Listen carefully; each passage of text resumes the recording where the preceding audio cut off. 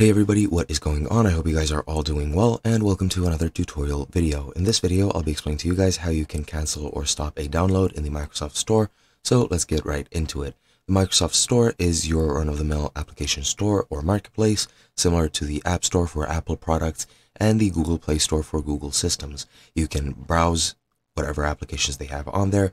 You can download them, you can buy them, or subscribe to them, depending on what the applications require, but that is pretty much all there is to it. You do need a Microsoft account to use it, so make sure that you have one so that you can experience the App Store or the Microsoft Store fully. Now, while you're downloading any application from it, pretty much the same as any other application marketplace, you do have the option of either pausing or canceling a download.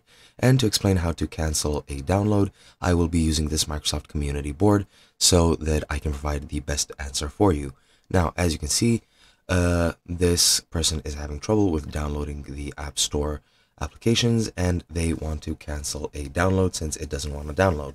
But it is pretty much very simple. Once you actually go into a application, you want to just see where the download bar is, and next to it you should have a pause button and a stop button. You just want to click the stop button and it should cancel your download. It should be an X icon, so just navigate to it and it should be perfectly fine. Now I cannot see except for this one. As you can see, they say that you have to hover over your app with the mouse, and it shows a pause button and an X button, which is to close the download or to stop the download. And that is pretty much it. Hope you guys enjoyed, and I'll be seeing you guys next time.